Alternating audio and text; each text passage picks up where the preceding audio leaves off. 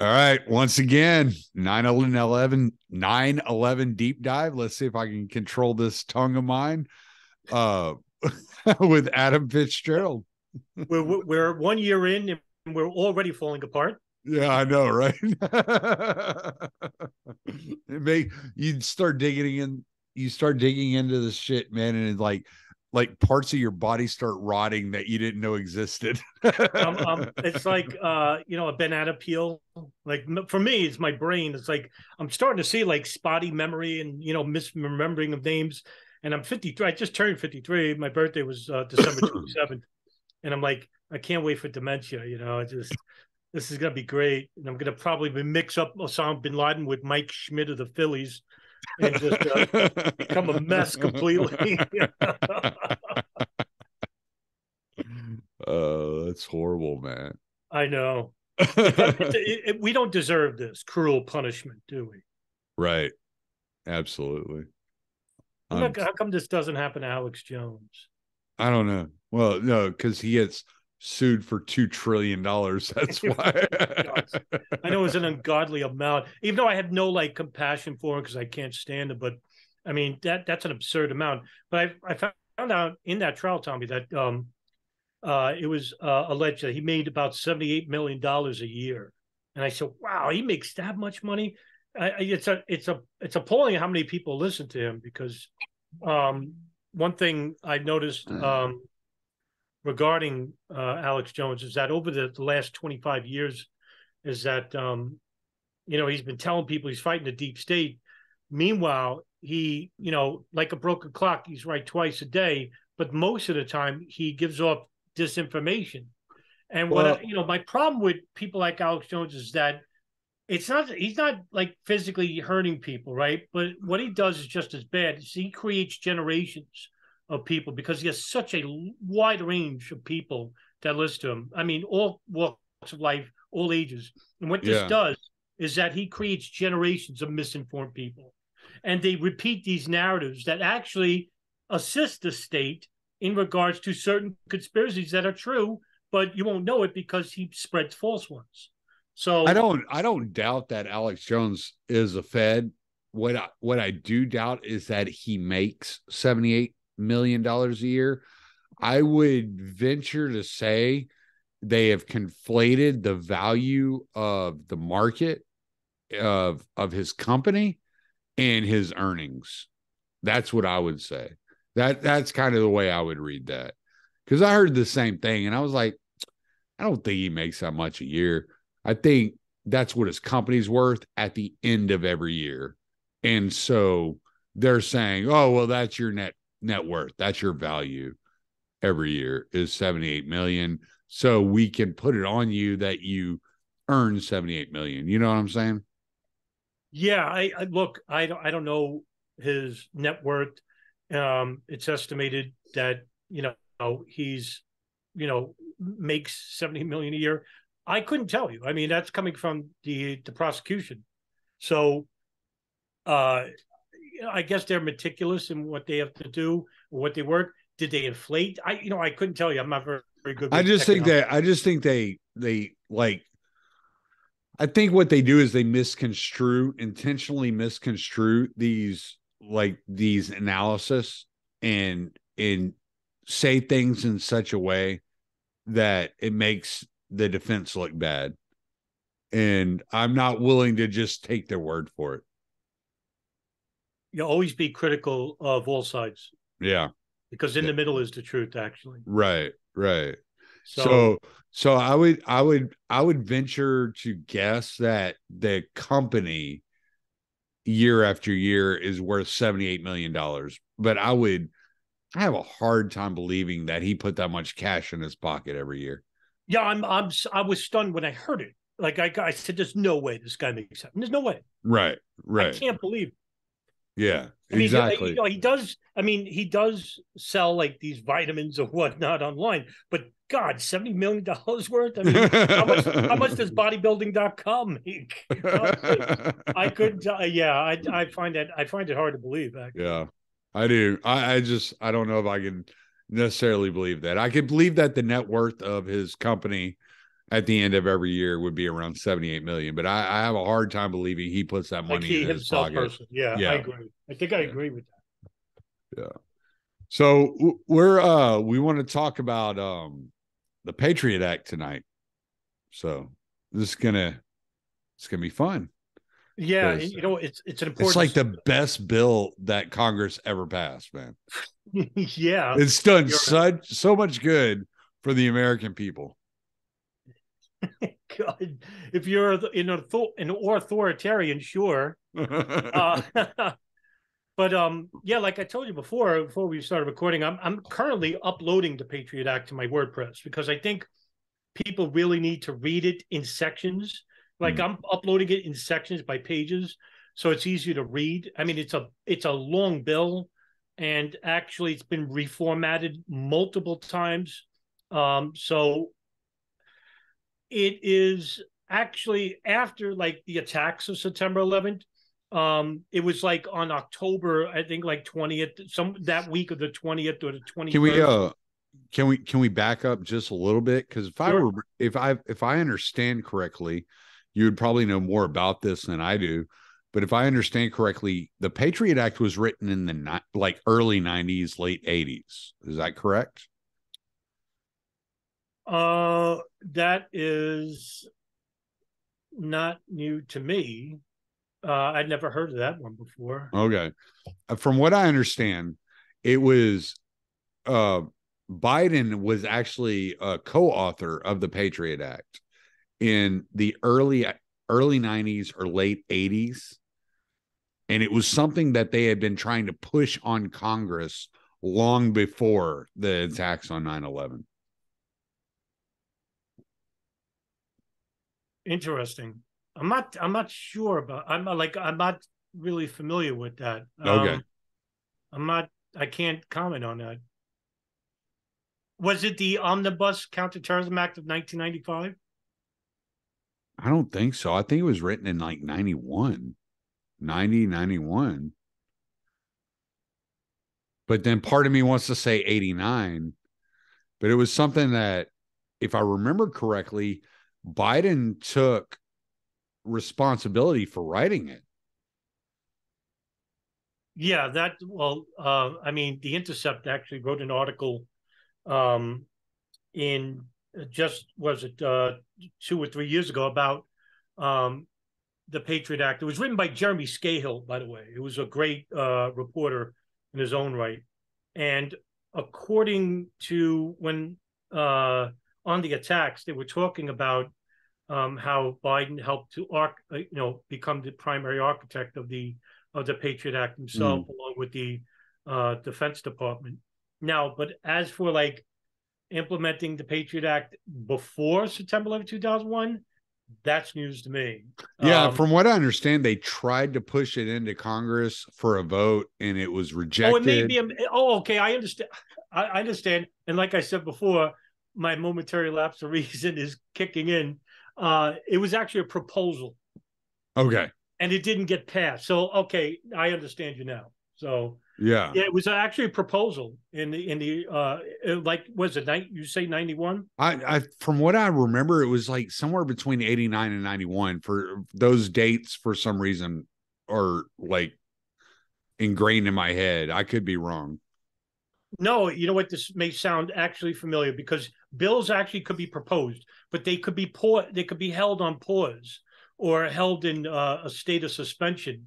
And then what happened was I think that week in October I was talking about, it was actually Jim Sensenbrenner who introduced HR 30162, which incorporated provisions from the sponsored House bill of what is now known as the Patriot Act. And I think it was the following day or the day after that, the Patriot Act, it was actually passed overwhelmingly in the House by a vote of 357 to like, I think like 60 or 62 votes. Yeah. And it was like, and by the way, you would think the Republicans are the majority in there. It was actually the Democrats.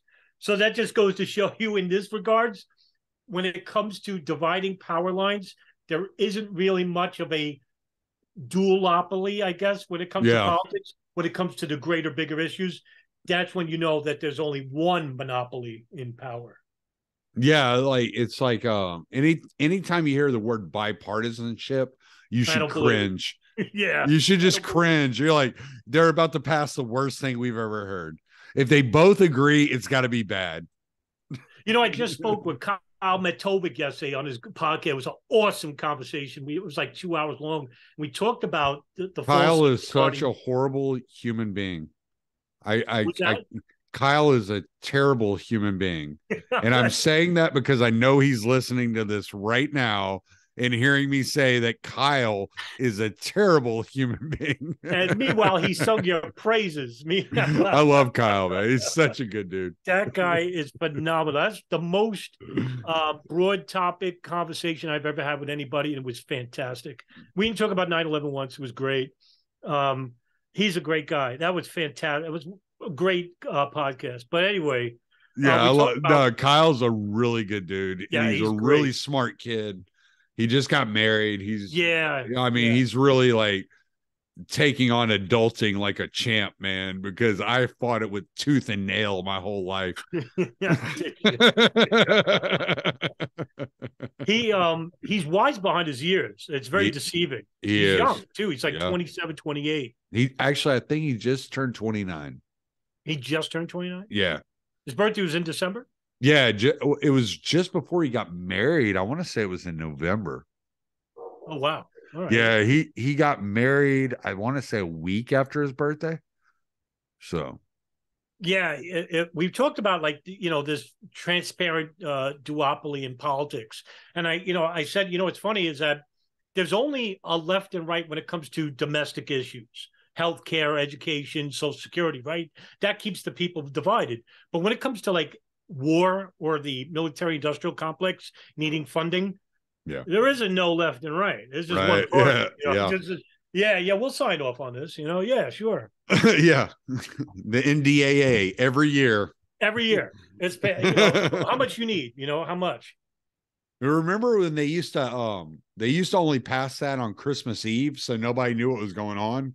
Now they're just blatant with it. Yeah, they're blatant now. They don't even care. Yeah, they're just they don't even care. We don't even care if you don't like it. Like, it's getting passed in your face, bitches. Yeah, I mean, I think at this point, Tommy, not to go off topic here, but I think I can't wait for the day when I see a politician just come on air and basically say, I really don't care what my constituents think. We're going to do whatever we want. There was actually, it was very similar to that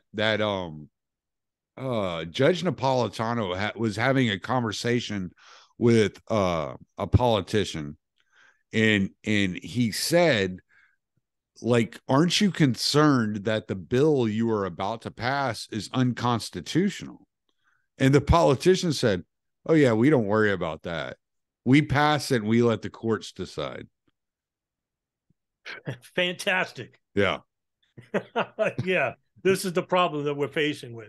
And this is what happened with the Patriot Act, like an overwhelming vote. And then right after that, Bush signed the Patriot Act into law. Right. And I think that was in late October, like the final week of October. That's all it took. And then right away, you had a wide range of critics, especially from the independent circles. They saw the danger right away. And they said that, one of the critics of the Patriot Act was its provision for indefinite detention and of immigrants.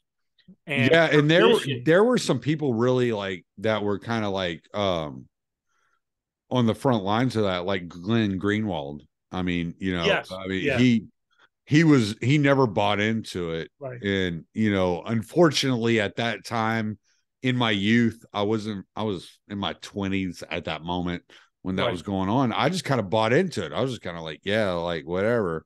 And we were kind of told anybody that questions the purpose of the government and the government power is anti-patriotic. They're just not a patriot. And I just got out of the military. I was in my young 20s. And I was like, yeah, stop being unpatriotic. I remember there was a woman out of, she was from South Texas. She was running for governor. I can't remember her name. I want to say her last name was Sotomayor, but I could be getting that confused with the Maria Sotomayor. might have been. But she was what they were calling at that time. Sonia Sotomayor. It could be. Anyway, she was running for governor of Texas and she was questioning everything. She was like, I don't know if I believe the narrative. I don't believe all this around 9/11. Right. Like, and I mean, she got hammered. Everybody, Glenn Beck, Sean Hannity, they all went after her. You know, and she was a conservative Hispanic woman from the Valley and was running for governor of Texas, and she just got destroyed in the media. Probably labeled a traitor or a rhino. I'm not surprised. I remember talking to a friend of mine around that time and saying, man, I really like this chick until she started asking all these questions about 9/11. Yeah. And here I am, 15 years later going, wait, what the hell? She was right. Yeah. Yeah. Yeah, she was right. Yeah. But yeah, some of the biggest critics, as you say, one of them was Glenn Greenwald. The other one was, of course, Jeremy Scale. Another one was Jesselyn Radack, who was actually an American national security and human rights attorney who defended Thomas Drake against the NSA. And what happened was, when the bill was passed, one of the provisions was the indefinite detention of immigrants and permission to even use domestic law enforcement to search like a house or a business without the owner's consent or knowledge about the circumstances. Right. And actually, it also expanded the use of the national security letters, which allowed for the FBI, the DIA, the NSA to search telephone, email, financial records without a court order, without a warrant. And this expanded across all axes of the state and federal law enforcement agencies. So in other words, there's no wall anymore. So all of these agencies are now working in conjunction with one another. And this was really the horrifying aspect of the Patriot Act. Yeah. And many of those provisions were set to expire like 4 years later in 2005 at the end of the year.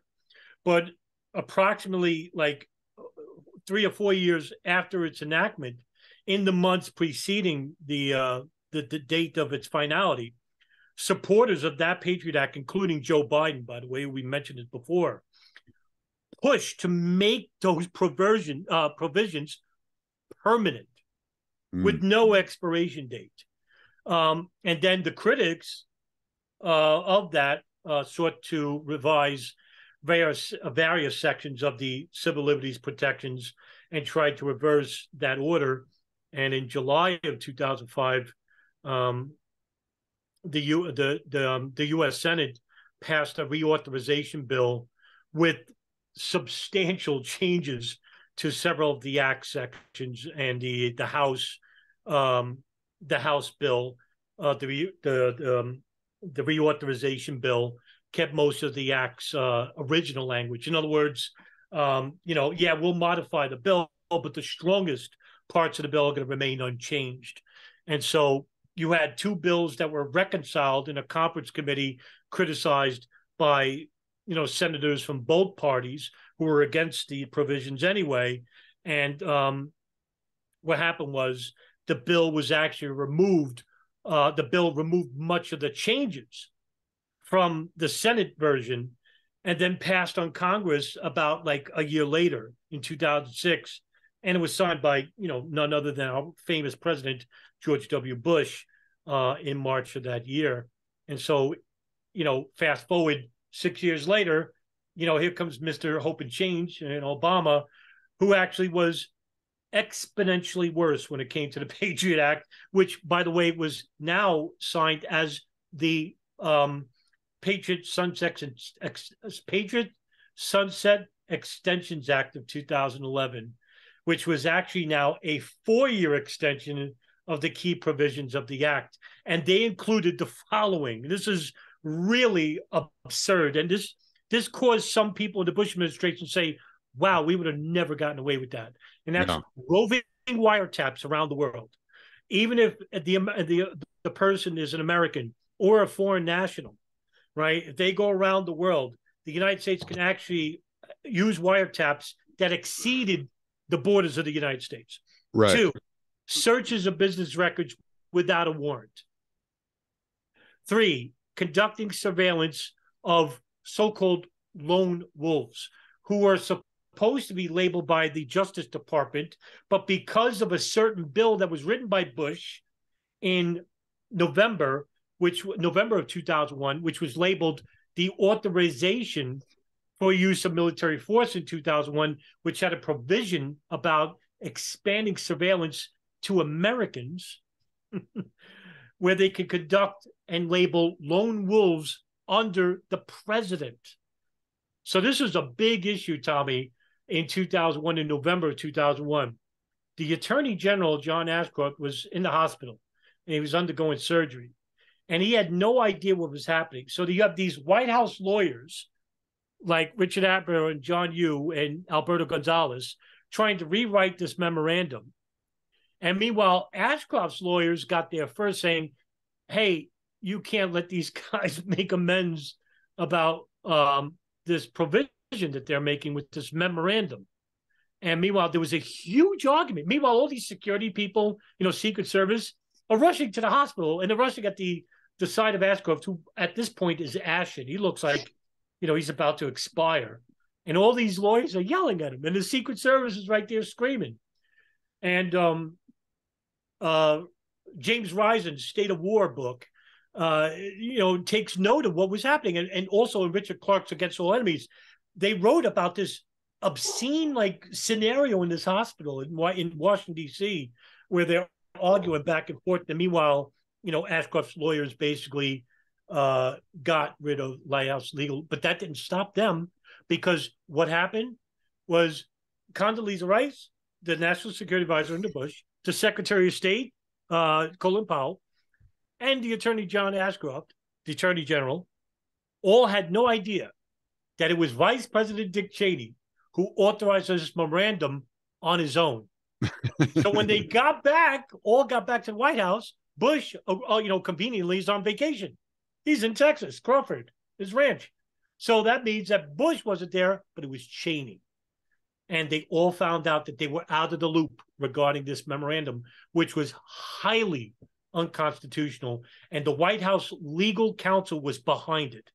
And the people like John Yoo and Richard Attenborough, the names are never brought up.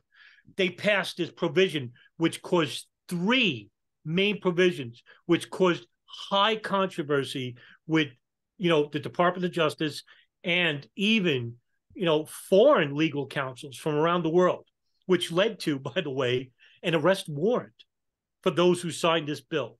And they've expounded on 3 provisions. 1 was the expanded surveillance abilities of law enforcement inside the United States, tapping phones, domestic and international lines without a warrant. 2, easier interagency communication to allow federal agencies to effectively use all available resources in counterterrorism efforts. In other words, a blank check for these people. And it doesn't matter if they label you a terrorist. Meanwhile, it's not up to the Department of Justice anymore. It's up to the president to label you a terrorist. Yeah. 3, increased penalties for terrorism on an expanded list of activities which would qualify for terrorism charges, meaning indefinite detention outlined in the Patriot Act. Hey, guess what? That's what's happening to Americans right now for labeled terrorists in January 6th riot. Right. Yeah. That's what's happening currently. Well, and by the way, 20 years later, it's a visiting on Americans. After Snowden came out with it and released all the documents that he released, you know what they did? They turned around and said, okay. We won't spy on you anymore. But what we're going to do is we're going to strike a deal with MI6. And that any information that they are allowed to spy on American citizens in the United States. We will not stop them. And if they find information on you, then they can turn it over to U.S. intelligence, and U.S. intelligence can then use it against you to hold you to account. Right? So not only is your own government spying on you illegally, they have employed foreign agents to spy on you and to then turn the information over, right? And so this was one of the things that was going on with the counterintelligence agencies when they were spying on people, was they had to find excuses for getting this information. So what they can do is they can spy on you, get the information, turn the information over to MI6, and then have MI6 then send the information back, and they can utilize that information against you. Yeah. I look, the worrisome part about all this, Tommy, is that, you know, before the attacks of September 11, 2001, and before the signing of the Patriot Act by President Bush, was that there were walls for a reason. And those walls basically so that certain agencies couldn't like access information. So in other words, they had to go to in other words, if the NSA wanted to conduct a wireless tapping program on a specific individual who's, you know, suspected of terrorism, they actually had to go to a court order.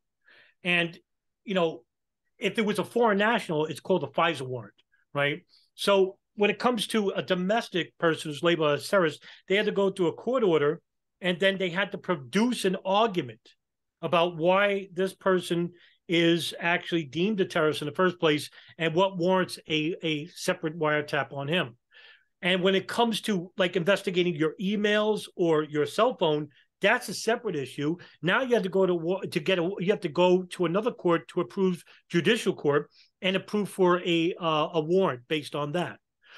Now with the attacks that gave rise to the Patriot Act, all of those walls, from the FBI to the NSA to, you know, the CIA, all these agencies, local and domestic, all of these walls are gone. And all those provisions, now there's no warrant. Now they could just take your information and store it, which is what they did in 2003 when they built the Utah Data Center. And William Binney came out and he said that the NSA, and this is the reason why he quit, him and Kirk Wiebe and Edward Loomis, they all saw that the programs that the NSA were running after 9/11 was invasive. Right. And so their program was actually Thin Thread, which was a program where it would protect the person. In other words, they would grab your information but protect the identity of the person. And there was this wall between other agencies invasive collecting that information. Well, the NSA after 9/11 implemented a program to replace that, and it was called Trailblazer, but it didn't work. But guess what? All the NSA contractors and contractors from the U.S. Army and other agencies poured in tens and tens of millions. It was like an $80 million program. Meanwhile, the Thin Thread program, you know, got no attention to it, but it worked. And it helped the person and hide their identity, protect their identity. With Trailblazer, no, that wasn't the case.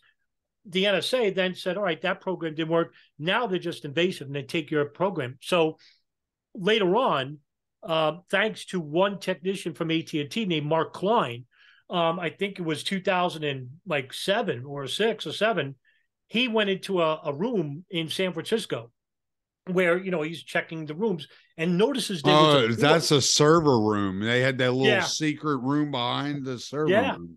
631A. That was the name of the room. Yeah. 631A. And he had no idea. He had no access to it. Meanwhile, he's the main technician of AT&T. Right. He's like, what the hell is this? Meanwhile, it was the NSA running cables inside the mainframe of the servers inside AT&T. And what happened was earlier that year, Obama later on told went to the managers of AT&T and I think Verizon as well and said, can we have access to all of your customers' data without a warrant? And they agreed. Yeah. And that was a big issue. So AT&T actually sued Obama, and so Who did was Chris that? Edmonds. Who was that guy that was running the? He was running an email company, and I think it was either the NSA or CIA came to him and said, "All right, here's what we need you to do. We need you to collect all the data and send it to us as it's passing through your servers." He refused, and his company got shut down. Do you remember this? Yes, and you know what? That's going to kill me because I remember seeing this not too long ago. It was about maybe 4 months ago, 5 months ago on YouTube, and yeah, I don't remember the guy's name. Yeah. So what these guys, what the intelligence agencies were doing, it's kind of like what they were doing with Twitter. If you look at what the Twitter file, like the Twitter files, they were putting pressure on individual companies, tech companies, like especially email companies, and they were demanding that the email companies send like forward a secondary draft of all emails flowing through their servers. And this guy refused. He was like, "No, I'm not going to do that. That breaks the privacy of my users. I won't do it." And so he ended up shutting down because they put so much pressure on him. And you know, it's just like you use, a lot of people use these services like Proton Mail because they're supposed to be encrypted. But it's like, okay, they can be as encrypted as they want. But if your information is being forwarded from the server through an algorithm that grabs it and ships it out as soon as it touches that server, then you're screwed. Like all your information is going out. Was it Joseph Naccio? It could have been from Georgia, I want to say. Quest. He's the former CEO of Quest. Could have been. That could have been it. I want to say he ran his company out of Georgia, I want to say. But I'm not positive about that. Yeah, yeah, me neither. So I can't. Yeah. But yeah, I mean, they built. The NSA later on built a data company in Pine Bluff, Utah, called Facebook. Was it? No, I'm just playing. I was going to say. Well, all social media companies are funded through InQtel, which is the CIA branch for financing. If you look up InQtel, it links you directly to the CIA. So the CIA was running money through an NGO called InQtel and in laundering that money into social media companies to prop up specific social media companies. Well, that's interesting. That came out on ABC News back in 2009.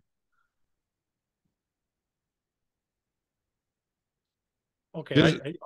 Just like you look up InQtel CIA social media, and the first thing it'll pop up, I guarantee you, is going to be like ABC or CBS. Yeah, it comes right here. In-Q-Tel. Yep. That's interesting. I never heard of this. Yeah. And that was back in 2009 that story was broke. Yeah, it's an American nonprofit venture capital based in Arlington, Virginia, of course. Funded by the CIA. Yeah, funded by the CIA. Look at that. And it was used to prop up social media companies like Facebook and Twitter. So when people come out and say, "Well, it's a private company, bro," and I'm like, "No, it's not. Go back and look at the history of it." Oh, it's very public. Where did the funding come from? Interesting. The funding didn't come privately. You know, it's interesting. They also share. It says here they have 5,600 shares of Google. So they're involved with the ownership of Google. Yeah. So, Wow, this is a big company too. I never heard of it. So Yeah. thanks for telling me. Yeah, no doubt. Shoot. That's the type of crazy shit I'm interested in. Oh yeah, for sure. I mean, it's stuff like this. You know, Well, like and like the 2-step rule, right? You know about the 2-step rule, right? no. All right. See, this is how they got Trump. All right. So what happens? You have the 2-step rule. This came in with the Patriot Act. It was like, let's say I suspect you of committing a crime. So then I'm going to put resources on you. Now, anyone you talk to, I can now surveil. But not only can I surveil everyone you talk to, I can surveil everyone they talk to. That's the second step. It's the 2-step rule. That's the branch out effect of the NSA. So interesting. So the way they were able to surveil Donald Trump in his presidency was they caught one of his low-level people on his campaign chatting with somebody who was a foreign intelligence agent, surveilled that person, surveilled the person above him, and then that person led them to Trump. So then they could then surveil Trump because that was only 2 steps. It's like 6 degrees of Kevin Bacon, man. This yes, there is. It's 2 degrees of Donald Trump. Yeah, that's something else, man. I didn't know. But that's the rule they use to be able to surveil Donald Trump. You know, that sounds familiar with the program that they ran under the Clinton administration, Promise Software. They claimed that the Israelis were actually using software to monitor the intelligence services, and that was through the art student ring in 1999, 2000. And, you know, Fox 5 tried to blow the whistle on that. And they had to end the series. It was supposed to be a 10-part series. A lot of people don't realize that, but and I think it was only 3 parts or something like that. Fox had to shut it down. I guess that was pressure from the Israeli lobby, you know, trying to, you know, alleviate the illuminating and very expansive, invasive nature of Israeli intelligence inside the United States during that time. But not to get lost in the topic. In 2012, you know, our friend Barack Obama actually renamed the Patriot Act to the USA Freedom Act in 2015, and then reenacted the expired sections to extend to 2019 of the old Patriot Act. So he got away with murder, Barack, and he was actually worse than Bush when it comes to invasive civil liberties of everyday Americans, and not just everyday Americans, but people around the world. And it wasn't just the NSA now and the Five Eyes program. And for those who don't know what the Five Eyes program is, it's the 5 intelligence services of around the world. And isn't it Canada?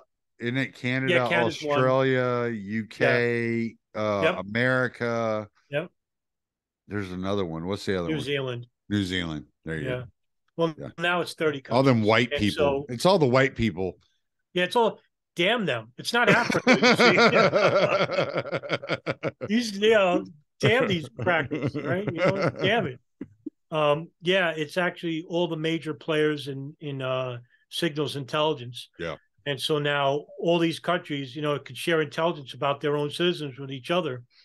And, you know, one of the big provisions was Section 215, which was amended to disallow the NSA to continue its mass phone data collection program. But by then it was too late because the Utah data center was actually open for business in 2014. And the place is, a lot of people don't realize this actually exists, Tommy. I tell people that, like, what is that place? It's actually a data storage facility. It's located Area 51. It's where they hide the aliens. It is bigger than Area 51. It's so big. In fact, the first day it was open in Pine Bluff, Utah. The first time it opened, it used up half of the state's electricity and shut down electricity for like 850,000 people. And basically I said, my God, man, what the hell they got in there? And it's all Maybe your that's emails. what they're doing here tomorrow. They're telling us our electricity is going to be off for 2 hours tomorrow. Maybe they're opening up a new fucking plant, intelligence fucking server center in Orange, Texas. Well, if you're in Texas, right? Yeah. Well, guess what? They were supposed to build a second data center in Texas. I hope they don't. So there you go. I hope somebody blows it up. Maybe. Well, why isn't somebody attacking this place, right? You know, you can't. Well, in other words, you can't. Have you heard about the attacks on the power grids lately? I heard something like this on Twitter, but I'm not too familiar with it. So Can there you was explain so yeah, there was all right. So I want to say like 2 or 3 months ago, it was in Virginia. Somebody shot up a power grid with a pistol, and then there was two guys that attacked a power grid in Washington State. And then I think it was just over this past weekend, some dude attacked a power grid just outside of Las Vegas. Why is this happening? I don't know why it's happening. I was just asking if you'd heard about it. Oh, really? Yeah, no, that's because people are crazy and are attacking power grids, man. Yeah, I'm not about to put my hand on like a live wire, you know, just to, screw the state over. Why don't you just take a bomb-laden truck and go to the Utah data center and blow? Well, this last dude, from what I understand. By the way, I'm not advocating for that for those who are. This last dude, from what I understand, it was crazy. He drove his car through the gate into the nuclear power plant, drove to the reactor and lit his car on fire, and it ended up melting down a transformer that at this moment in time happened to not be in use. Well, thank goodness. Yeah. I mean, some people, that's first of all, he's not helping anybody by doing that because it affects God knows how many people. Well, it just shows you how effective the Patriot Act is. Right, exactly, right. I'd rather stop parents going to schools and protesting the things their children are being taught than some wild motherfucker setting his car on fire and driving into a nuclear power plant. I can't see like the actual long-term effects that would be beneficial in doing that. What are you trying to cause? A secondary Chernobyl type of incident? I don't know, man. Know. You're hurting the very people that you're trying to help by doing that. Yeah, exactly. Yeah, I don't get it.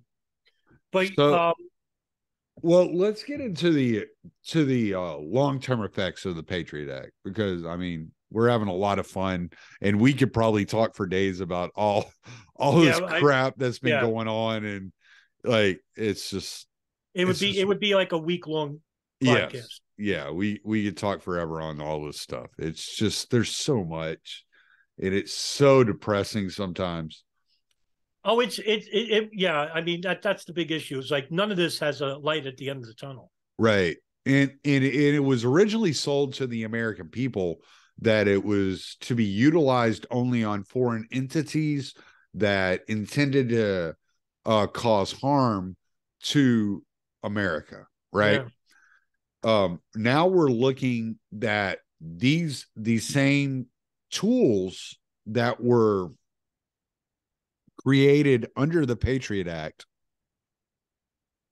are being used on American citizens. Whether you brought up January 6th earlier, I brought up parents protesting the way their children are being taught at freaking parent-teacher meetings. The FBI is abusing the power. And if I'm not mistaken, maybe you can answer this question. If I'm not mistaken, since 9/11, the United States has never been taken out of emergency, like, how did they say it? Emergency preparedness. Maybe that's it. It's like we're always It's basically like we're always in a situation of constant war.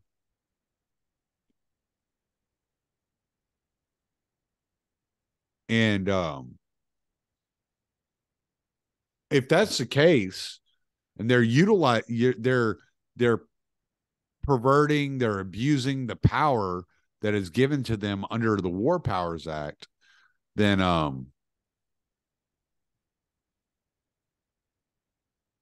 mean, they can pretty much do whatever they want.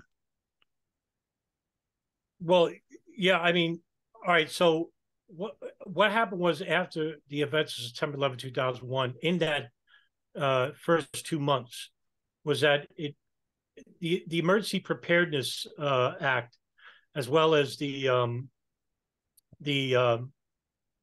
I want to say the Foreign Intelligence Surveillance Act, right, the FISA Act, gave way to like an open-ended like surveillance state forever. And there's no end to this. So in other words, how can I put it like this? So I'll put it like this. When I talked about Section 206 of the Patriot Act, just imagine this in simpler terms. So I don't want to lose the audience. So what this section does, and this is forever, by the way, there's no end to this, because like you said, we're in that constant state of like, I guess heightened security or terrorism, whatever you want to call it, because we're not at war with a country, we're at war with an idea which has no end, which was ingenious when they said that, oh, we're at war on terrorism. What does that even mean? Right? So yeah. Section 206 allows for, and I'll just keep it in the United States, it allows for any state and local authority to conduct roving surveillance, as I talked about before, not just abroad, but I'm talking about here in the States. So in other words, the FBI or the NYPD or the Joint Terrorism Task Force of your city can wiretap every single phone or mobile communication device or even your internet connection that a suspect might be using if he's labeled a suspect, right? Without ever having to identify the suspect by his name. This is the horrifying aspect of this Patriot Act. Now, this gave the FBI a blank check, literally a blank check, to violate the communication privacies of countless innocent Americans. And the first person to actually sue this, the State Department was Chris Hedges. He sued Obama and he won. But Obama's lawyer said, no, Chris Hedges has no standing, and threw out the suit. And so what is worse is that these blank check wiretap orders can remain in effect for up to 12 months or an extended period of time of up to 5 years. So imagine what these people could do regarding, say, hey, we think this guy might be involved with terrorism. Let's do a welfare, like a signals intelligence check on him. So they collect all your privacy and data without a warrant. And basically just stake outside your house and, listen to your phone taps, just listen to everything and read all your emails and text messages.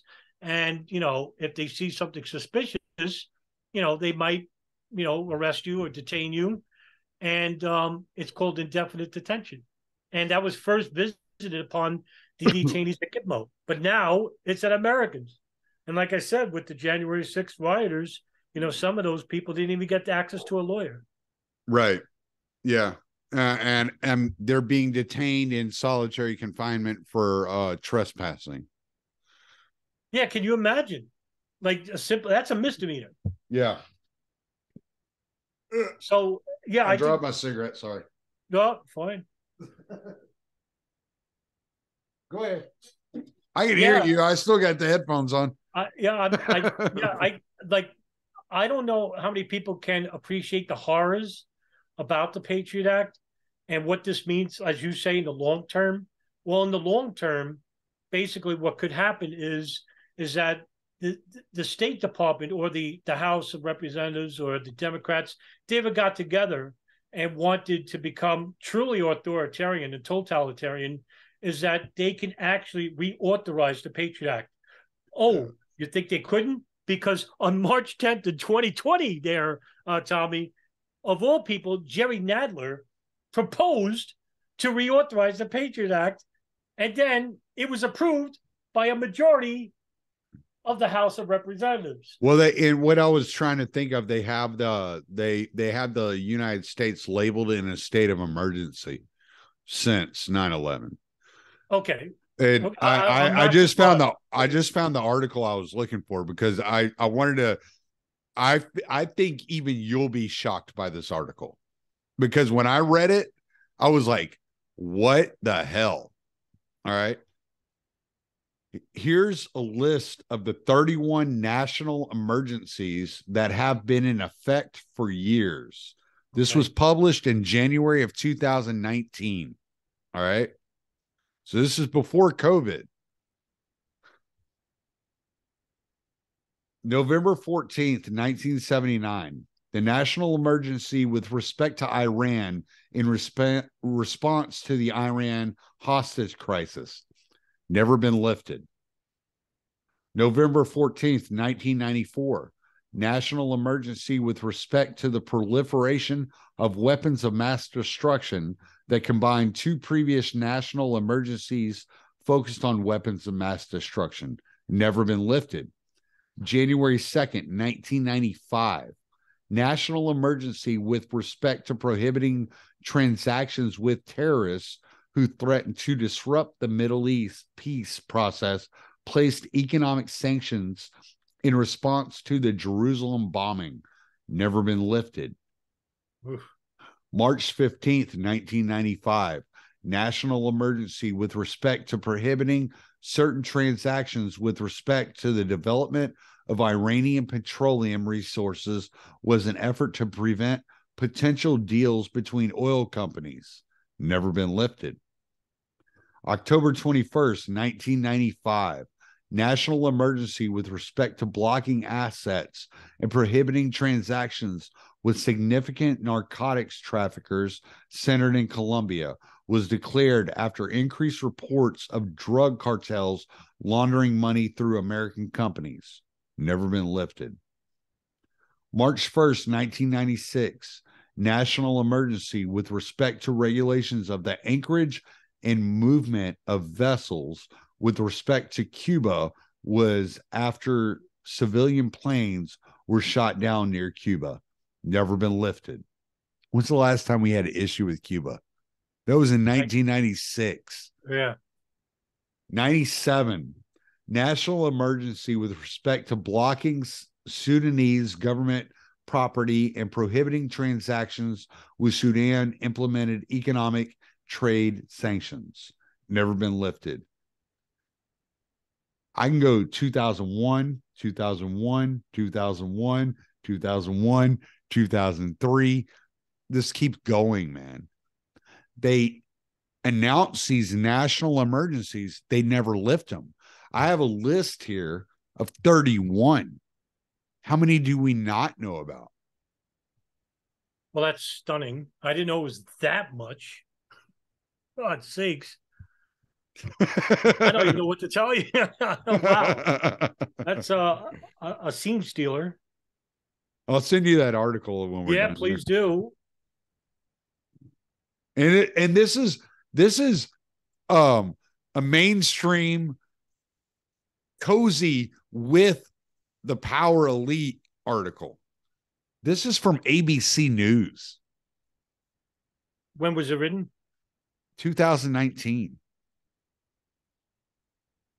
Oh, just recent too. Holy right in the middle of sucking the dick of the elites. That's unbelievable. Yeah. That's unbelievable. 31 national emergencies that have been in effect for years, never been lifted. No, it's stunning. I wonder why they haven't been lifted. I'd like to know. Because it gives them that power. Yeah, right, sure. I can understand. Like there isn't. It's as good as it's as good as declaring martial law, really. Sure, but there has to be like critics of that too. No, because you declare a national emergency, the public forgets about the national emergency, and you never lift the restrictions. Because it would help. Yeah. the state, If you never lift the restrictions, you continue to have the emergency powers. Right. Yeah, the emergency. Right. Okay, I understand what you're saying. But wow, that's 31. Yeah, 31. You want to read through 2001 real quick? We can go through 2001. National emergency with respect to blocking property of persons who threaten international stabilization efforts in the Western Balkans, imposed sanctions on those aiding Albanian insurgents in Macedonia. That was in June of 2001. August 2001, national emergency with respect to export control regulations, renewed presidential power to control exports in a national emergency since the Export Administration Act of 1979 lapsed. September 14th, 2001. Oh, shit. We lost Adam. Well, damn. We were about to get into good stuff.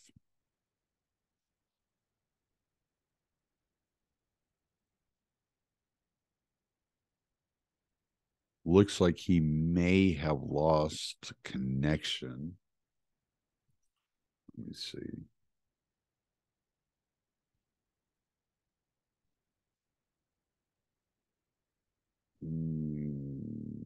William texted me. I don't know what's going on.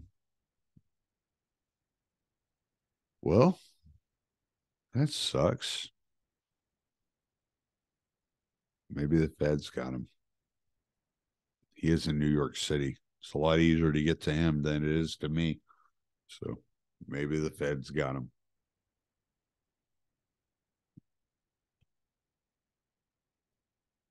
All right. So we'll keep running through this for y'all's sake. September 14th, 2001.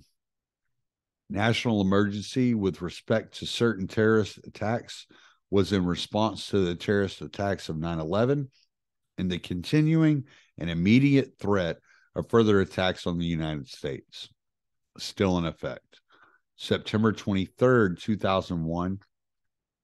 National emergency with respect to persons who threaten to commit, or support terrorism was in response to the terrorist attacks of 9/11. And it just keeps going.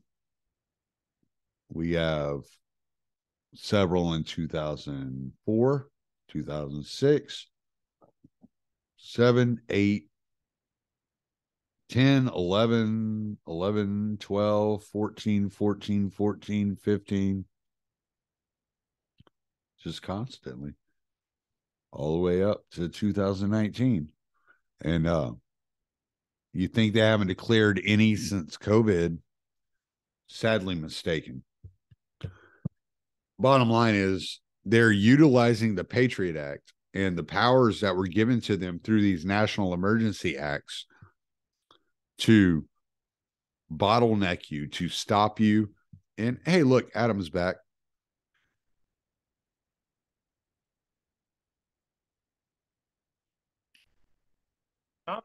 Hey, I was just talking. The state is listening. Yeah, I know. I was like, he's in New York City. It's a lot easier to him than it is to me. That never happened. Usually you're the one with the connection problems. Right. I have to apologize. My computer just suddenly restarted on its own. And I'm like, wow, I didn't press any buttons. I don't know what the hell happened there. Yeah. Well, no, I was just I just continued. I saw that you had disconnected. I continued reading through these good. For the audience. And I was explaining that they're utilizing these emergency powers that have been in place since the 70s to limit your freedoms. And they're doing that, like, whether it's through the veil of 9/11 or through the veil of COVID, they're utilizing these national emergencies. Never let an emergency go to waste. They're utilizing these national emergencies in order to curb your liberties and to enslave you to the state. Yeah, look, and I think a lot of the provisions that have been coming out as of late, I'm talking about, like, you're talking about, many, many decades ago, but as of late, they're like it's almost like they're worsening. And I think what's But I don't look at them as separate. I look at them as one whole thing. No, I as got building blocks. Yeah, like, as building blocks to it. Right. Right. You got to do a little at a time. You can't just dive in. Like, I didn't meet my wife and eat her pussy the first minute. The majority of the public. Yeah. Yeah. You don't eat her pussy the first minute. You got to warm her up to taking her pants off. Okay. You eat her pussy like the minute you meet her. That's called rape. You got to like convince her to give it up. Oh my God. Yeah, I would agree. No, listen, I think that's a fine point, because let's just say if they all just came right out and said, all right, we're going to, start invasive privacy issues and laws and regulations. Well, everybody's going to stop, fighting each other over sexism and racism, and just basically turn around and say, hey, wait a minute, you're not going to do that. Yeah, but you get people used to it. It's like one of the things that Edward Snowden always says is the thing he's most disappointed about is people aren't more up in arms about the revelations. Oh, you know what? I think he hit the nail on the head, because when that came out, what was it, 2011? When he was in China and meeting with Glenn Greenwald, I said, wow, this is, here it is, right? And you know what the corporate press said? Oh, yeah, we already knew that. Right. But it's no big deal. Yeah, we already knew that. Well, Tommy, I couldn't believe he only revealed 1%. I mean, he still has files that he hasn't revealed yet. And I don't know if he's ever going to. But nevertheless, Tommy, everybody should have been up in arms, because even the press got, unbelievably, the legacy media even report on it, because it was so big and so enormous that they couldn't ignore it. So it was a huge issue. And guess what? Nothing. To me, I'm stunned that nobody really wants to pay attention to these issues. And that's why I make it a big issue on and I'm not, I'm nobody, but on my WordPress, I upload so many files that Snowden has released, the important ones anyway, regarding data mining programs like Stratus Ivy, I think it was QQuest, or they had these silly names, but like I upload them on my WordPress so that people can see and understand. I put it on like Twitter and stuff like that. But I'm like, I would love to see a huge platform, like, say, unfortunately, I hate to use like Tim Pool, right? Somebody who has a very big platform that could reach a lot of people to talk about these issues that we're talking about right now. No, they'd rather talk about, January 6th, or they'd rather talk about, something that's, trivial. Hey, January 6th was bigger than 9/11. Don't you know? Believe they actually said that. I mean, oh Lord, man. It was the new Pearl Harbor. I mean, God, I cringed when I heard. Do you know who said that specifically? I don't know, but I don't know who's. I can look it up. I mean, I can find out real quick. Remember when that? I want to say it was Alexander. Wait, no, it was probably Don Lemon. I hate that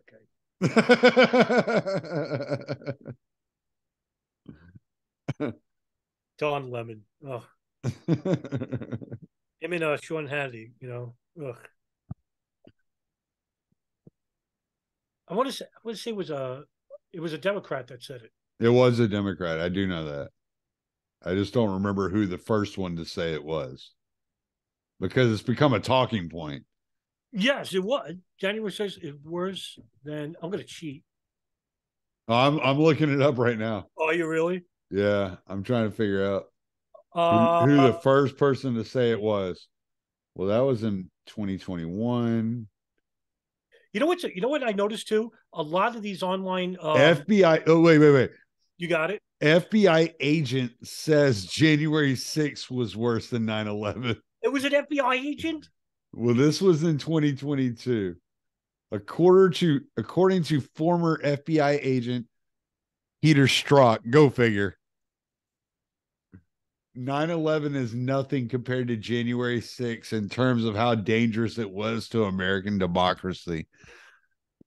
Wow, FBI agent saying that. I don't know if he was the first one to say it, but I don't need to look any further. But it's Peter Strzok. I mean, if you don't know who Peter Strzok was, no, I'm not. I heard the name, but I'm not familiar with all it. Right, so he was one of the he was one of the front runners on doing the investigation on Donald Trump. He was the one who was texting his concubine that they were going to find a way to stop Donald Trump before Donald Trump was ever elected in 2016. Oh, fantastic. I mean, this dude was a piece of work long ago. not to like give Donald Trump any type of credit, because I think he's an egotistical narcissist. But guess who is the first person to actually indefinitely postpone the Patriot Act? Jimmy Carter. Donald Trump. Oh, shit. Damn it. Only first I was close. They were both one-term presidents. Yeah, so Donald Trump and Jimmy Carter. Yeah, that's a close comparison. That's great. I like that. That's a great joke, Tommy. I love it. But yeah, he did that in I want to say March or April of 2020. Oh yeah. Yeah, he's the first. But it's amazing that there's a lot of faults with Donald Trump, but two things that he did that really I really took notice. One was that the indefinite postponement of the freedom of the USA Patriot Act, right? The renaming of it. Also, he's also the only president to actually stop the CIA program of arming the Syrian Mujahideen timber sycamore. He ended it in 2017. Yeah, I knew about that. Yeah, that lasted six well, years. He also questioned the existence of NATO, which you would never get. Oh, I never. Even though really? he didn't do anything about it except for say, look, man, if y'all aren't going to pay your fair share, then there's not going to be any NATO anymore because we're not covering your fucking ass anymore. And it was like, yes, thank you. That was like, all right. The thing with Trump was he wasn't ideological. He was a businessman. He was strictly looking at these things from a CEO's point of view. And he's like, you're asking us to lose money. I don't want to lose money, and that was like the way he attacked it.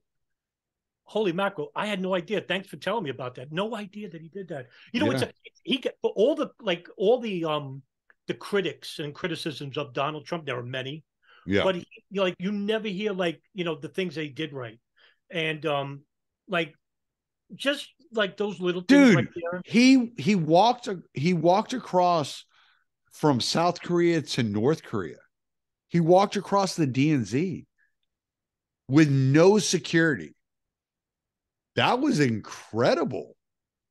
I didn't know that either. Yeah, it's like, okay, he's that type of guy. Well, no one can touch me, Yeah, exactly. But it was that CEO instinct.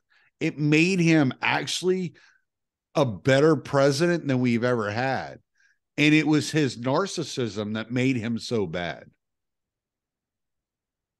And oh my God, you talk about narcissism. Yeah, he's the most narcissistic president that we probably ever seen in our lifetime. Right. And it was the narcissism. It was those points of narcissism that was like, dude, you could be doing so much better, but at the same time, he did challenge everything. It was just like, he did challenge things, and it was fun to watch. It was all right, cool. Yeah. Walk across the DMZ. If I'm a detractor of Donald Trump, I'm cheering for him to walk across it. And if I like Donald Trump, I'm cheering for him to walk across it. Because if I'm my detractor, I'm like, maybe he'll get shot on the way there. And Right. So it's like, all right, like you did something that was like never done before. Yeah, never, right. 50 Never done. years, you know? Yeah.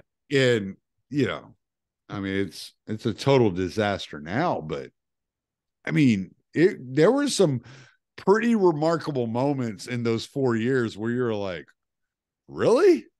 This guy? All right. Yeah, like yeah, exactly. You would think that he would be able to be more in line with the state. You know what? One thing about, not to stray away from the topic of the Patriot Act, but No, we're good. just We'll probably do another one since you got disconnected. We'll just fucking catch up. no, that's right. I mean, just to add to, is that Donald Trump is the first president to actually lift the veil about how government is really run and how corrupt it is. Oh yeah. Oh He yeah. really showed us. Yeah. Unfortunately, he kind of lost his edge though, man. After being in office, it was like, yeah. Right. Well, it wasn't even that. It was like it's so easy to buy these politicians off. It was like he lost his edge, you know. Yeah, now he's out there like he's advocating for McCarthy as speaker, and and it's like all the people that were voted into Congress kind of in his shadow are like, what the fuck are you talking about? No, we're not gonna like McCarthy as speaker. Like, we're doing this for a reason. You were the bull in the china shop. We're just here to sweep up the china shop, like bless his heart. Yeah. Right. It's like he didn't even understand what his role was. Which I think is part of why he lost in 2020 is a lack of understanding what his role was, because it was that anti-establishment perspective that he brought that people really liked. And after becoming president, getting entangled in the establishment, he didn't have that edge to him anymore. He didn't have the edge to him anymore. Right. Yeah. So, well, I mean, to quote the Blade Runner, the light that burns twice as bright burns half as long. Yeah. And that's Donald Trump for you. Yeah. Well, don't worry, because we're going to probably, I talked about, again, I talked about this with Kyle Matovic. We're probably going to get Governor Ron DeSantis as president in 2024. You think? Yeah, I think he wins. If he runs. I'm not convinced. I'm not convinced he's going to run. He hasn't. You're not convinced he's going to run? He actually said he was going to run. Did he? What did he say? I missed that. So I didn't know that. And I just and by the way, up here in New York, I don't know if it's in your state, in Texas, the New York Post ran an article yesterday. Guess who's running for president in 2024? The Democrats. Well, Joe Biden. Yes. So, in other words, the Republicans are going to win the presidency. Well, the last person I heard announce or say they were announcing on the Republican side is who is the guy that Donald Trump had on his staff, that the mustache guy, foreign policy dude. I can't think of his name. I can see John his Bolton. face. Yes, thank you. John Bolton. Yes. Yeah, porn stash McBolton. He does have a porn stash. Legendary. Yeah. I could not think of John Bolton for the life of me. Thanks for bailing me out. He's a prick. He's a evil. He should be hung at The Hague. But from what I understand, he's running, and I'm like, who's going to vote for that guy? No one's going to. Yeah, no one is going to vote for a snake. Yeah. So. But you know what? Just to go back a little bit, a lot of people don't realize is that Bush actually established a law in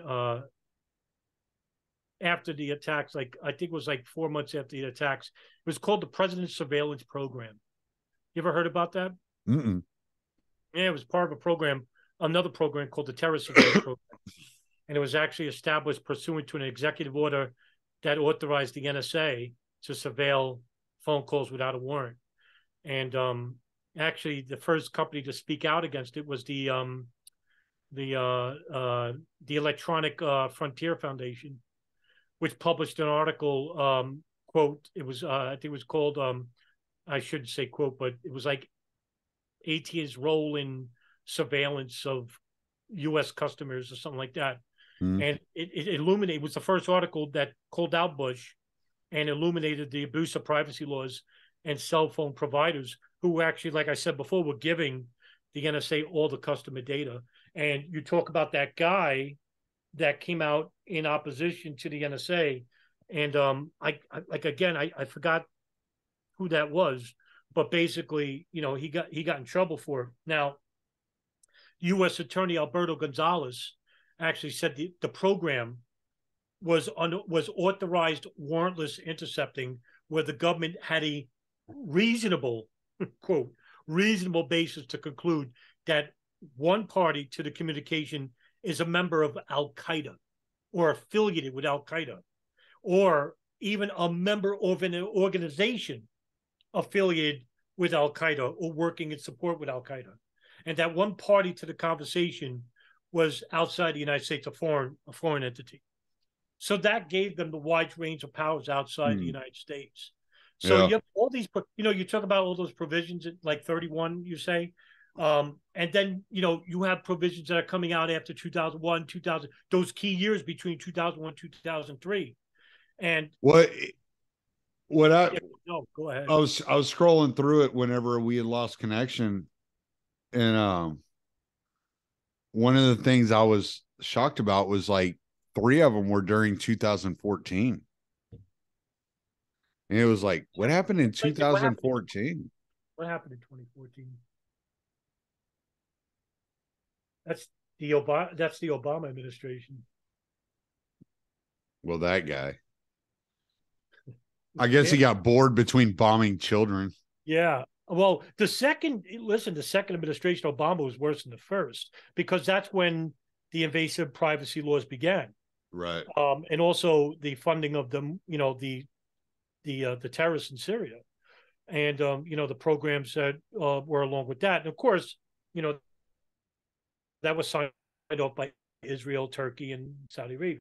But I don't know specifically what happened in 2014. Do you know how many were in 2014? It was 5, like 6? 3 or 4. Let me look. Hate to put you in extra No, work. you're fine. I just got to scroll over here. That's 94, 97, 2001, 2003, 2003, 2004, 2006, 6, 7, 8, 10, 11, 11, 12, 14, 14, 14. So it was 3 and 14, 3 and 15. Yeah. 3 and 14 and 3 and 15. So you had in 14, blocking property of certain persons contributing to the situation in Ukraine. Oh yeah, we overthrew the government in Ukraine and installed. Oh, for God's sakes, that's right. That's, yeah. I did too. I did a podcast on that. That's right. That is the Revolution of Dignity. All right, and this one has to do with February of that year. Yep. We overthrew Viktor Yushchenko, actually. Yeah, because this was signed March 16th, 2014. Right. And when I say we overthrew Yushchenko, I'm saying that we CIA, allowed for the nationalists, right? The CIA, who the CIA utilized USAID and funded and overthrew the government of Ukraine to install the government that is now in power. Right, Viktor Yanukovych. I said his name wrong. Viktor Yanukovych. Yeah, Yanukovych. There you go. Yeah.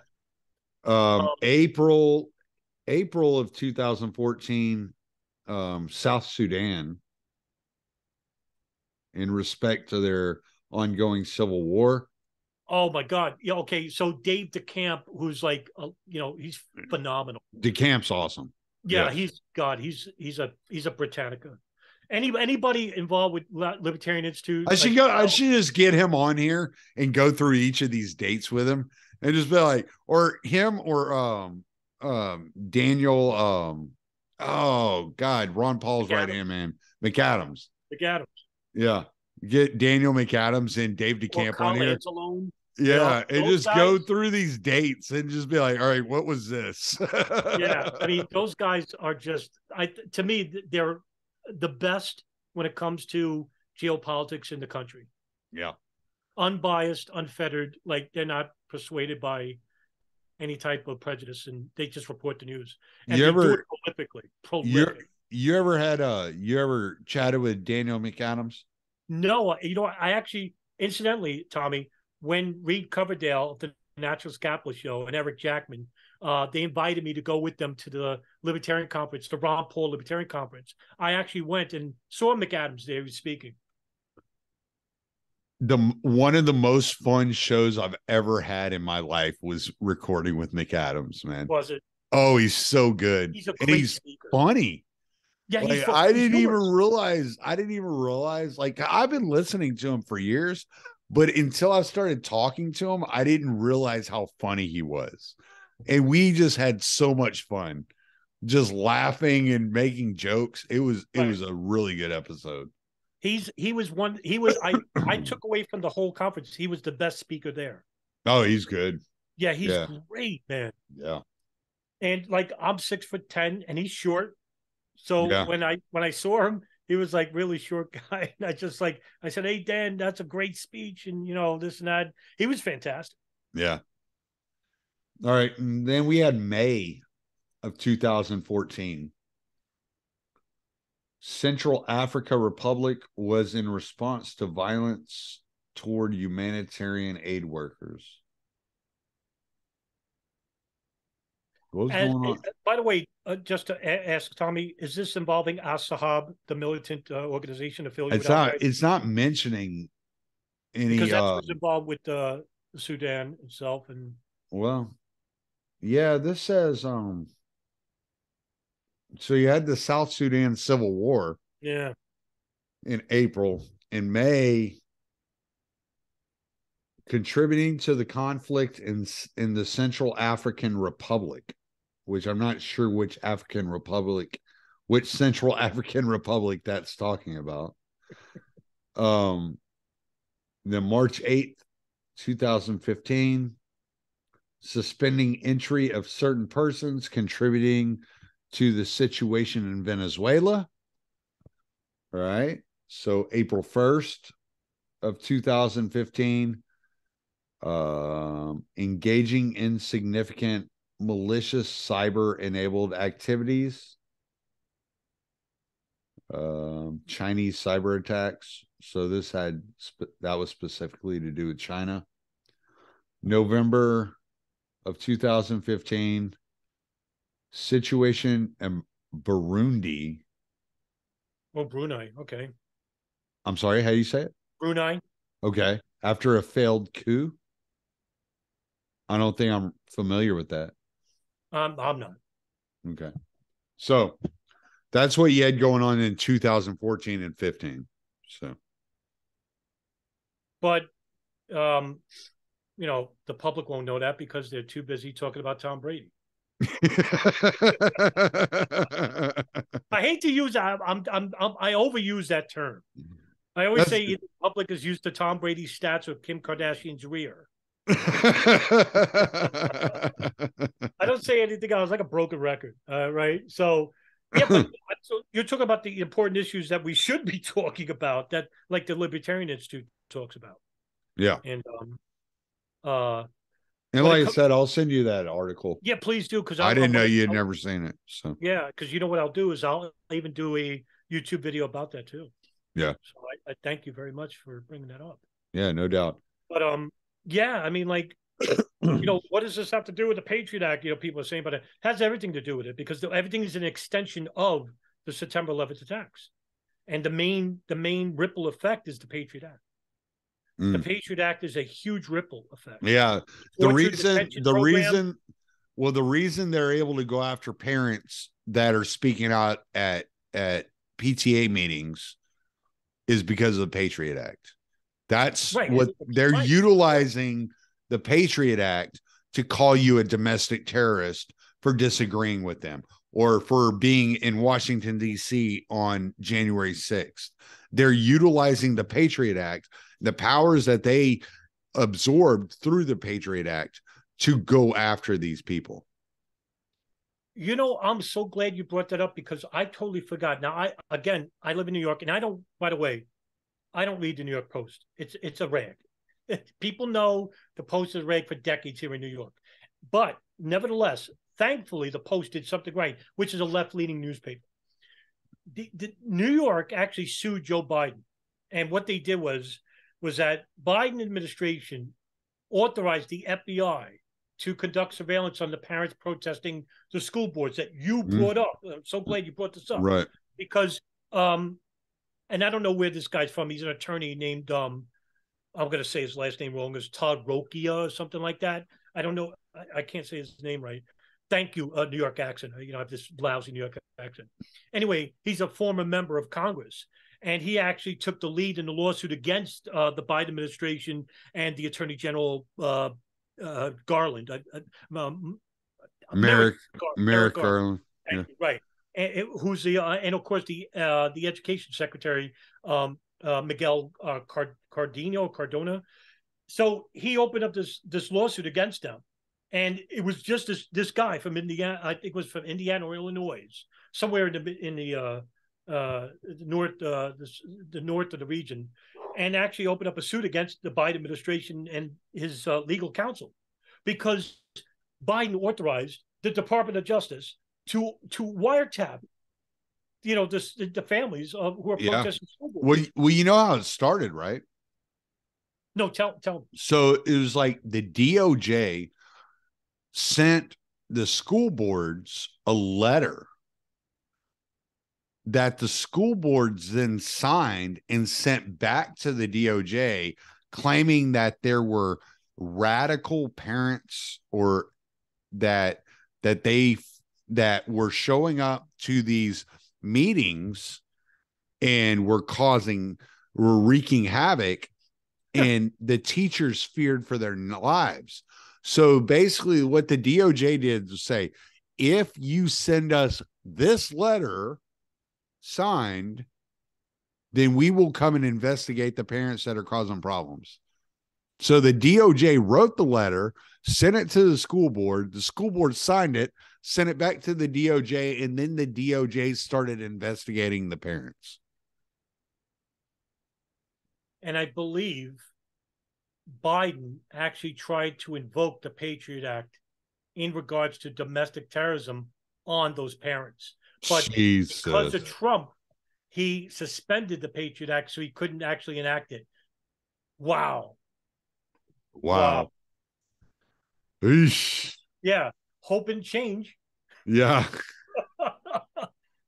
They don't listen. Me and Tommy are preaching to the choir, because everybody who listens to the show knows that there's no difference between left and right. But, for those who are new, there is only one party. And as George Carlin said, you ain't in it. Yeah. I don't know, man. After seeing all that, the crap going on between Gates and Boebert and McCarthy, and I'm like, oh my God, right. I kind of like Gates, man. And I kind of like Boebert. And he's a creeper. He's a creeper. A broken clock is right twice a day. Broken clock is right twice a day. Right. Well, somebody said the other day that Boebert was going to get kicked out of Congress and start an OnlyFans, and I'd be like, I'll be the first subscriber. I'd pay her to teach me how to cook. Like, I don't care, man. Like, she might do well. That chick's fighting. That chick is in there fighting, because she's just you'll be a millionaire many times over. She does that. Yeah, well, she's just an average freaking restaurant owner from Colorado who got tired of gun laws. And I'm like, hell yeah, I'm on your side. I don't agree with everything she says, but at least I'm on her side. At least I know she's a normal person. Normal.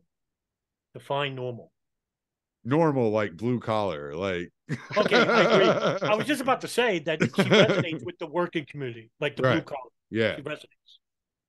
That's why I think I told this to Kyle yesterday. Said, Marjorie Taylor Greene does too. Yeah, but man, can we get better advocates here, Tommy? She's just not. But you see what? Here's the thing, man. All right. So I work for a lumber store, right? And so when I hear like Gates or Marjorie Taylor Greene or Lauren Boebert speak, I hear a customer. I hear somebody I deal with daily. So to me, it doesn't bother me. I'm like, all right, I don't agree with you, but you're not being a total fucking asshole, and that's kind of the way I look at it. Whereas if I hear McConnell speak or Biden or Kevin McCarthy or any of these like career politicians, I have nothing in common with those people. Right, exactly. Like at least with this other group of people, I'm like, at least I have something in common with these people. The language. I could go sit down at a diner and have a conversation with them. No, you can't. I could. I may walk away frustrated, but I could have a conversation with them. Tommy, you're much more universal than them. I mean, God's sakes, from just talking with you. Man, I'm just a redneck, man. I have chickens. You're modest. But you're dripping with modesty. They're not. I mean, they're very obtuse. But but I agree with you. Like they speak the language of the people, which is the reason why I think in the future, like they're going to create their own party. Yeah. Again, I brought this up with Kyle too. I think what's going to happen is going to be a split in the conservative party. There's going to be a big split. The Trumpers and the DeSantis people. Yeah. For real. But I won't even insult like the kind of MAGA side of the Republican Party, because like you said, they speak the language. So I'm like, at least we have some like down to earth people like trying to represent somebody, Well, that's where the left went wrong. I mean, because they don't do well with reading the people. And it's something that I find absurd that, Biden got 81 million votes when just 4 years prior, we had the largest non-voting turnout in history. Yeah. You're trying to tell me we had the largest voting turnout in history 4 years later? I don't think it was voting turnout. I think it was I think they found a way to between mail-in ballots and going around and picking up ballots. I think they figured out a way to move people that wouldn't normally vote. Yeah, I hear you. And like, if you have a ballot show up on your doorstep as opposed to having to go somewhere and do something, you're going to react differently to it, right? Sure. Maybe you're not going to leave the house and go vote, but if it shows up in the mail and all you got to do is check a box and sign your name, that's like nothing. Literally, yeah, it's literally nothing. So I think they found a loophole, a catch-22, where they could. I mean, look, they've been trying to get 16-year-olds to vote. I mean, like they don't care if you're interested in voting; they just want your vote. They just want you to vote, right? They just want you. Doesn't matter. Yeah. They want the power that you have the ability to give them, and if they could get 8-year-olds to vote, they would. I wouldn't be surprised. Yeah. I wouldn't put no limits on them. They don't care about the quality. They want the quantity. Right, exactly. Because that's what democracy is, right? It's popularity rules. True. So that's it. That's the whole game. Get the most votes, not the best votes. All the smartest people in the world could vote for the Republicans. The Republicans could get 20 votes. The Democrats could get 5 million. Who has more votes? Doesn't matter if the smartest people in the world voted for the Republicans. The Democrats win because they have more votes. Tommy Salmons is an enemy combatant.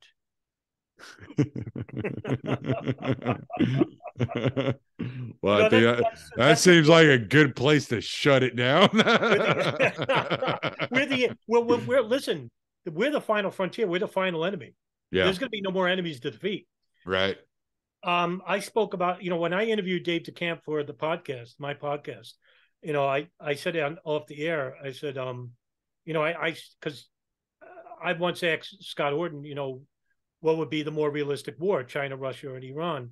And I said Iran, and that was about 3 years ago. And I wonder if he changes his mind. I don't know, but I'm still going to hold true to it. And Iran is difficult unless you draw them out of their own country. Yeah, this was the Horton argument. This was the Horton argument. I agree, because when I interviewed Lawrence Wilkerson, he said the same thing, similar to it.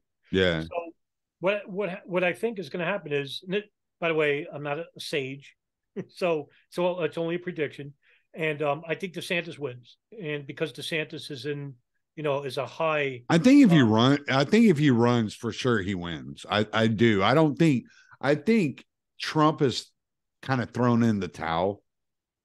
Like if you listen to him recently, he just sounds like a blubbering fool. And like more so than he did before. It's kind of like he doesn't even care at this moment. Yeah. I think DeSantis has all the momentum and all the passion behind him. And that's what won for Trump in 2016 was passion. Sure. It's not because he was the best candidate. It's because he had all the passion behind him. He was also running against the most unpassionate person in Hillary Clinton. Well, I mean, even if you look at the primaries, like he had 17 Republicans he had to get through. He had Rand Paul, Ted Cruz, Marco Rubio, Chris Christie, Jeb Bush. He had to get through all those. And what drove him was the passion. It wasn't because he was the smartest one on the stage, Right. Well, he wasn't. Yeah. Ever. But he had charm. Even when Hillary Clinton was on stage, he was still not the smartest one on stage. Yeah, unfortunately, Hillary Clinton is much smarter. Oh, she's smarter. She's brilliant. It doesn't mean I like her. I just know she's smart. Yeah, exactly. I just know better than to underestimate that bitch. No, don't, because that's how you can end up dead. Yes. But anyway, did anyone know that there was a CIA kill list? Yes. Right after September 11, 2001. Yeah. Actually, the CIA was granted permission to use a rendition in the rendition program along with the kill list. It was actually approved by Bush. Yep. And then Obama put it into action. Put it into effect with the drone program. Then Trump even went further than that. Yeah. A lot of people don't realize that Trump actually authorized the most drone strikes in history. Yep. Stunning when you think about it. Yeah.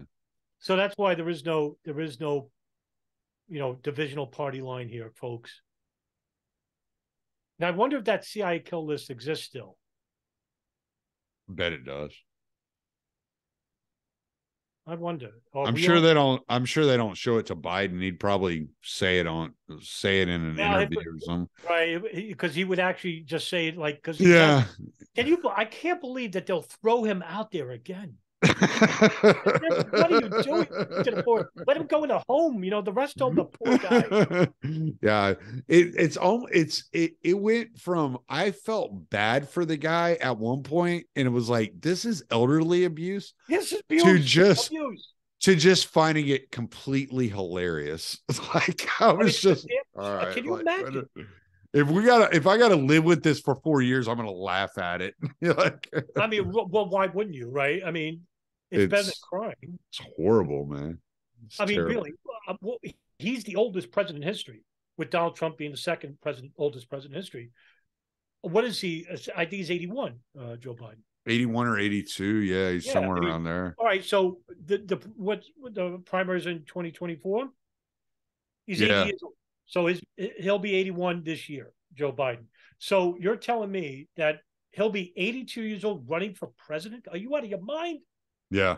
Democrats, the hell's wrong with you? You have a young guy who I think would be a much better electee, in Gavin Newsom.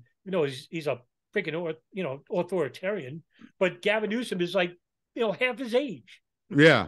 Well, he's a good-looking dude. He's charismatic. It's like I can disagree with his politics all day long, but at least I could understand why you would like him.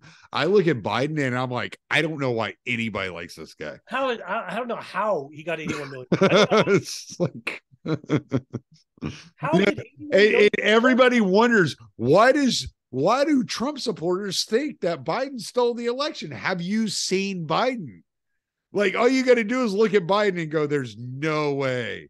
No way he got 81 million votes. I don't know how he got more votes than Obama. Right. And Obama killed both of his opponents. Yeah. Destroyed the both of them, but he never got anywhere near the votes for Biden. And so all this, for those out there who are critiquing the January 6th riots, if you're going to complain about electoral fraud, let me tell you something. The United States does it to every other country on the face of the earth. Mm-hmm. So give me a break about you complaining about. And the U.S. will send in freaking military to overthrow the government that they think is illegitimately elected. You had a guy who is dressed as a ram's horn going into the House of Representatives. Give me a break. This is a far cry than having CIA right-wing authoritarians conquering a Central American state like Ecuador or Honduras. Right. Using right-wing militias. Yeah. Those guys didn't even have a damn knife. What, they have zip ties? They're gonna capture Alexander Cortez. What were they going to do with her? I could think of a couple of things to do with her. You would.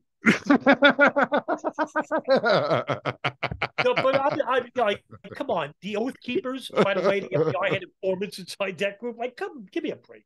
Really? Right. You called that an overthrow? Right. No, an overthrow would have been, hey, let's go over to the Federal Reserve Building and start overthrowing the people there. Oh, let's go to CIA Langley headquarters. Let's do it with the right places. Right. Oh yeah, we put a scare in the Capitol, right? We put a scare. Good. It was funny watching them duck under chairs. Yeah, listen, but that's where you want people in power and want to be, that the people can take away the power that we give them. Right. Yeah. All right. Now, when the people fear the government, you have tyranny. When the government fears the people, you have liberty. Oh, that's a great quote. Yeah. And that's true. Look, I would rather. I think that was Jefferson that said that. Was it? Yeah. I would rather have it that way because I even said, wow, I agree with the premise, but I hated the fact that they went on, it was election. My buddy Bird. I don't know if you've ever heard Timeline Earth, but my buddy Bird, he called it the Reichstag fart. Okay, I have to use that one. Great. That's a great one. I love it. Yeah, look, it's such a joke to call that worse than 9/11 itself. And of course, the Democrats and the intelligence services will, of course, inflame. Oh, it was an attack on our democracy. What do you call the Patriot Act? What do you call the Freedom Act? What do you call the National Authorization Act? But that's not their democracy. Like, you have to understand what they mean by their democracy is the rightful ownership of the power that they are entitled to. Right. And by they, I mean the Democratic Party. Yeah, sure. Right. See, this is why it's so much easier to get in line with more of the Republicans than it is the Democrats, because the Republicans aren't near as an authoritarian, right? So you'll have like your Mitch McConnells and your Kevin McCarthy's, the guys that have been in office forever, but most of the Republicans don't want authority over your life. Every single one of the Democrats wants you to bow down and allow them to make your child a transgender. That's the difference. Yeah, well, look, that's another issue for another podcast. Well, but I'm just saying, there's this difference in the authoritarian ideals of both parties, at least at this moment, right? It could have been different in the past. It could be different in the future. At this moment, we're looking at it, and it is a specific thing. And the Democrats are authoritarians, and much more so than the Republicans are. And so it's much easier to get behind the Republicans and say, you know what, I'd rather like support this dude and see that bitch lose, like Blake Masters. I'd rather support Blake Masters, you know, than anybody on the Democrat side. You know what I'm saying? And so it's just, they make it so easy to hate them. Oh yeah, I have no affiliation with anybody on the list. I know you don't. I'm just making a point. No, right. That it's very much easier to line up with the Republicans at this point in time in history than it is the Democrats, because they are so out of their fucking mind right now. Right. You know what? It's funny that you bring that up about Blake Masters. Didn't Dave Smith catch a little flack for that because he backed Blake Masters instead of Yeah, he did. It was stupid. Right. I saw that. Yeah. And I was like, well, all right, you know, pick your poison, right? Right. Yeah. Okay. What was it? Who was the other person? I mean, if your choice is Blake Masters or Kristen Sinema, who are you going to choose? Right. You know, like, that's not who he was running against. I'm just making a point. Like, you got two politicians from Arizona.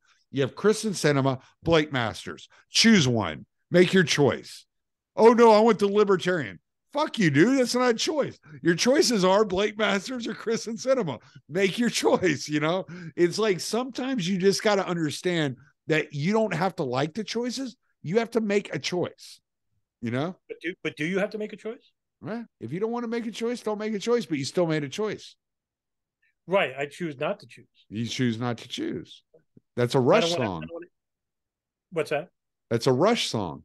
Is it really? You know, I never was a big fan of Rush. Yeah, he says something along the lines of, even if you don't decide, you still have made a choice.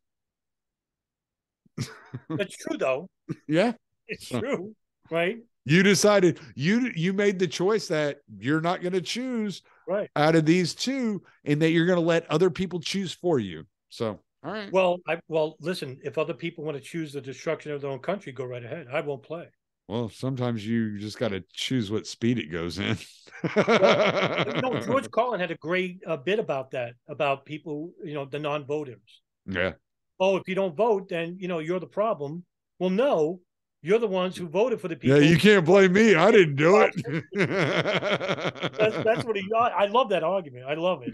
The defense of it. I mean, sometimes it's, but that, like I said, sometimes you're just choosing what speed you're going in the destruction. It's like, how fast do you want to see it destroyed? Because you're still going in the same direction. Well, I mean, if we're talking about religious fanatics, well, then, I mean, let's, you know, vote for John Hagee, for God's sakes. He just wants the end of the world. I'd say vote for John Chrysostom. Who is? I've heard this name before. He was a saint. He's a saint. Chrysostom? Yeah, Chrysostom. Yeah. Wrote several books. He organized, he wrote out the liturgy that's used in Orthodox Christianity. Yeah. So really? Yeah. Back in like 400 AD. Good Lord, really? Yeah. So that's too long ago there. Well, that's why I said vote for that guy. The last thing he's going to do is screw shit up. Right, exactly. You know, you ever wonder what people were like back then? They could see right now they probably want us to end it all. He might. Sometimes I want us to end it all. You're like you just want to see the world burn. No, I don't want to just see the world burn. I just want to see my kids succeed. That's it. You got kids, right? You want. That's why you do what you do. So. Yeah. I have 5 kids. I have 5 kids and a granddaughter. So yeah. Oh, so there you go. All right. Yeah. So you're fighting the good fight, Tom. Yeah, trying to. That's why you have the show. Yeah, sure. Yeah. Well, I told you. It's not my ego. No, well, God sake, you're making a dime off this. I said the same thing to Kyle too. He's not doing it for the money, but he's trying to reach an audience that, hey, listen, we got to pay attention to problems that are, prescient to the right. humanity. Yeah. I mean, I make a little bit of money off of it, but I don't make a whole lot. But I've been doing it for a while too. You're not Andrew Tate. No, I'm not. No, Million. no, I'm not. Nowhere close. I still drive a truck every day. So God's sakes. Yeah, I still drive truck every day. I don't make enough money to not do anything else. It's just, yeah, I make a little bit of money, but it's not anything writing. I'm not writing home about it. Yeah, no, that's right. That's another thing about the Libertarian Institute, members of Libertarian Institute. They're all like blue collar, every single one of them. Bullshit. Patrick McFarland's a fucking attorney. In a small town in Colorado or wherever he's from, right? He's up north. Yeah. Yeah. Well, he's not like a big league. He's not like, the devil. Yeah, he is. He started his own firm, has his own podcast. Real scummy guy. He's barely getting along, the poor guy. Come on. I love Patrick. Oh, he's great. He's fantastic. I love it. But hey, man, I need to call it quits. I haven't eaten yet. I'm getting hungry. Yeah, we are. I can chat with you. We're supposed to be talking about depressing subjects, Tommy. Yeah, I know. But it's a good thing we started off with the depressing subjects, and now everybody can laugh and say, "Oh, these guys really do like each other." That's right. hey, we're human beings, not androids. Yeah, right. Yeah. Sometimes you just get to a point where you're like, "All right, I'm tired of talking about that shit. Like, let's just talk." Right. Yeah. It's true. But yeah, I'm gonna go eat. I haven't eaten yet, so I'm gonna go eat and get some rest. Do that. It is. Hey, listen, I love this recording, by the way. This is great. This was fun, brother. And I'm gonna get back in touch with you. We're gonna do some more on 9/11. We're gonna have to chat and figure out which direction we want to go from here. Well, wherever you want to go to it, Tommy, I'm all for it. So yeah, well, I got to get with you to find out what's left. Sure. This is the 9th episode, right? Yeah, this is the 9th episode, and we've done the dancing Israelis, Saudi Arabia, all kinds of stuff. Yeah, we did, because I have the all downloaded, and we covered a lot. Yeah, but yeah, wherever you want to go with it, Tommy, I'm with you. So sounds good, man. You're a pleasure to work with. Awesome, man. Yeah. Well, yeah, we're gonna do some more episodes. This has been fun, and I don't want to stop yet. I think there's a lot more to go. Yeah, there is. But yeah, of course, I'll always work with you. You're a great conversationalist, brother. All right, bro. Well, you have a good night, man. All right, Tommy. I'll see you this week or something. All right, buddy. Take care, brother.